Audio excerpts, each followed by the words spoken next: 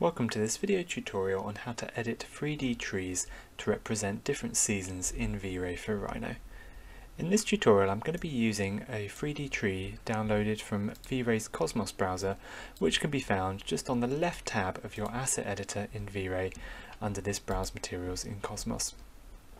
Under here we can click on this little purple icon to load up the home and look under Vegetation to download a 3D tree for our scene, and I'm going to be using one of these mountain order trees here in this particular example. So we'll just import this into our scene like so. Once we've imported it, I'm just going to hit the escape key to close my import function, and then we can close down that menu. Now when you bring this tree in, and if we just render this out as it currently is, you'll see that we've got a nice kind of leafy green tree here, which is great for certain scenes, but it might be that you've kind of brought this tree in and you now want to start to edit this to represent a different season, perhaps an autumn tree or a winter tree in the scene you're rendering.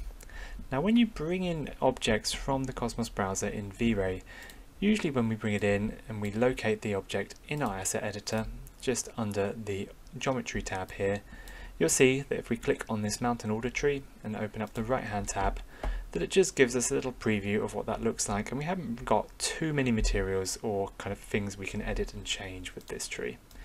Now in order to start to edit certain materials in here, we first need to merge this tree into our scene. So if we click the merge button, you'll then see we have each of the materials that make up that tree, and these can be found in our materials tab under here. And we've got the kind of leaves, we've got the kind of branches that make the tree up, and the tree trunk there. So with these materials in, we can now start to edit some of the components of this tree in order to give it a different look and feel. Now the first thing we're going to try and do is we're going to try and give this tree a kind of yellowy orange leaves to represent a more autumn look to the tree. So to do that, I'm going to take the leaf material here, and we're first just going to duplicate this material by right clicking and hitting duplicate down here to create a copy of that. And in this, let's just give it a name and call it autumn, so we know kind of exactly which file that is and which kind of leaf we're trying to create there. Now in order to create an autumn looking leaf, we need to tone the leaf colour here slightly yellow in order to represent that yellowing leaves of the tree. To do this, we can click on our sort of diffuse map to have a look at what the texture currently looks like, and you can see here they're sort of green leaves, so we need to add a colour tint to this.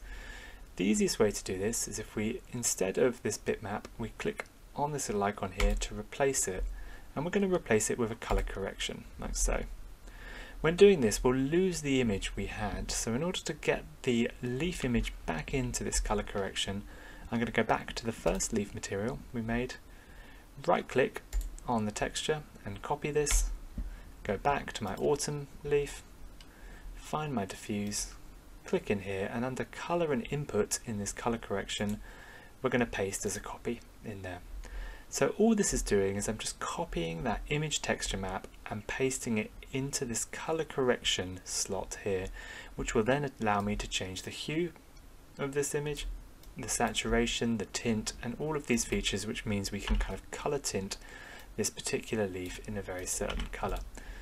Now for this, I actually want to give it a tint of a sort of orangey yellow, so I'm going to find this in my colour tab there, and we're just going to up that tint strength to around a strength of 1.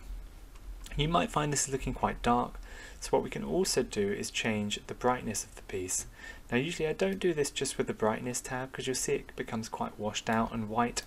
So instead of using this, I switch this to a gain, gamma and lift option, and we just up the gain here, and usually upping it to a sort of 2 or a 3 brightens that leaf colour up. And you might then need to go back, tweak this slightly, we might need to up the saturation a bit as well, and you just want to play around until you get a nice sort of goldeny yellowy leaf in there. So once we're happy with that, I'm then going to go back, just using the back tab here, and have a look at my leaf material, and it looks like there we've got our nice kind of golden yellow leaves. Now at the moment, what we can do then is, if we're rendering this out, obviously at the moment I've still got those green leaves in there, but if we want to switch this green leaf for one of my yellow leaves I've made, I can go back to the geometry, just under the geometry tab, locate that tree, and under materials, where I've got my kind of leaf material, which is found here, we can switch this by just clicking on the drop down arrow and choosing my autumn leaf there, and there we've got that kind of nice orangey yellow leaf in there instead. So very easy just to switch between the green leaves and the orangey yellow leaves. You'll find with this that if we wanted to create both a green and an autumn tree, we can't do this purely by copying the tree. If I make a copy of this, and I just move it over here for example, just using that copy tool, you'll see that they're both green currently, and if I go back to my asset editor and I change the material of one of these into here, it will change the material of both of them. So when you create a copy of one of these proxy objects, it will actually just create an identical copy or an instance of this, which means any materials we change in one will also change in the other. Now if we wanted to create a copy but be able to tweak the material of that copy so it doesn't match or isn't identical to the first one, we need to duplicate this tree, and this can be done just by right clicking on your object in the geometry tab and hitting duplicate here, and there we've got this mountain order merged one. Now you can see here suddenly we've got this big bit of bark in the preview, and the reason for this is I'm just going to pause my render currently. We're going to zoom out on the screen, and if I try and sort of move these around, actually these are the two identical ones. This new tree I've made, if I right click and select object in the scene, is actually coming in as this tiny little dot here. And the reason for that is this custom preview in here is set to this point preview, and I'm going to just change it to a proxy so we can see it, and you can see there that it's coming in, it's way too big, it's much larger. This sometimes happens when you duplicate these proxy models. They might tweak the scale and one might be suddenly scaled up. I found that the majority of the time this is scaled up by a factor of 10. In this case I'm pretty sure it's 100, so I'm just going to scale it in 3D, choose an origin point down here and scale it by 0.01 there, which is one kind of 100th of this, and then I hit enter and it scales it right down. Now that I've got this, I've got my first object and I've got my second one here, which means if we kind of call this one autumn again, make sure we spell, there we go. When we render this out, now we've got our sort of three trees here, but they've actually got different sets of materials controlling them. So if I select that autumn tree, go to that leaf material and tweak it to my autumn leaf, then you can see we get that orangey leaf. So this is how we can create different versions of the same tree in our file as well. So that's the sort of autumn tree we've made there. But now we can move on and we're going to try something else, and we're going to actually try and strip the leaves off completely to represent a winter tree or a tree that all the leaves potentially have fallen off.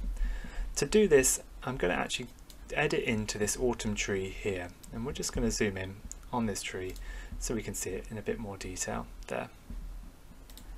With that rendering out, we're then going to go back to that material. I'm going to find my autumn leaf there, and instead of tweaking the color here, I'm going to go down to the opacity, and essentially the opacity is able to cut the leaf out from its background to create this kind of leafy shape. The way the opacity map works, if I select this, as you can see, it's a black and a white image texture. Wherever it's black, the kind of geometry disappears, and wherever it's white, it stays solid. What this means is if we want to make the leaf completely disappear, if I clear this object out just by hitting clear, and then under the opacity, if I select that texture, go to the color option and just do the color as black, you can see there it essentially cuts the whole leaf out, effectively rendering it invisible in this particular scene.